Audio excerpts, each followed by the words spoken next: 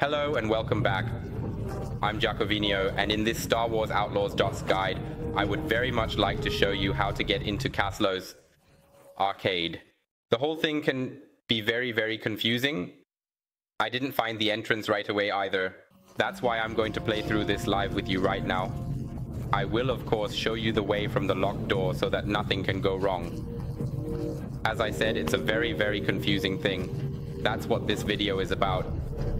So, let's get started.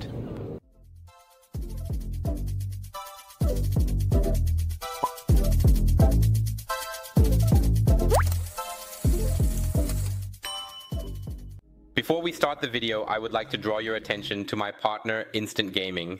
Here, you really get everything your heart desires at absolutely top prices. Of course, all the latest games are always available for all consoles. You see PC, PlayStation, Xbox, Nintendo, everything is represented. A particular focus for you might be on topping up your balance. Here too, Instant Gaming offers incredibly good prices. You can see it here, for example, for PlayStation and Xbox cards. This is unbelievably good. Not only do you save real money here, but you also support me and my future projects. I do get a small commission when you buy something from Instant Gaming. You can find the link to Instant Gaming in each of my video descriptions. As I said, feel free to check it out. Save your wallet and support me for my future projects. I would really appreciate it. Alright my dear ones, let's get started. I will now show you the solution very briefly and concisely. I'll quickly show you the location on my map again. So here I am, finally in front of the locked door. Of course, we really want to be in Kaslo's arcade. Everything here is really barricaded, and that's where the problem lies.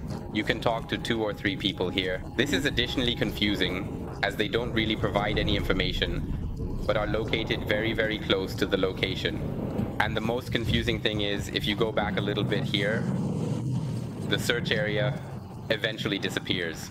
That's why I always thought, okay, I'm somehow too far away here. You see, I've now left the small corridor, and I'm now basically in the main area, very close to the save point.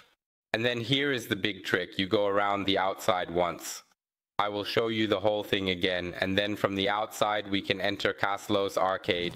So, I always paid attention to the search area above, running around like crazy here, because at some point, exactly now you can see it above me.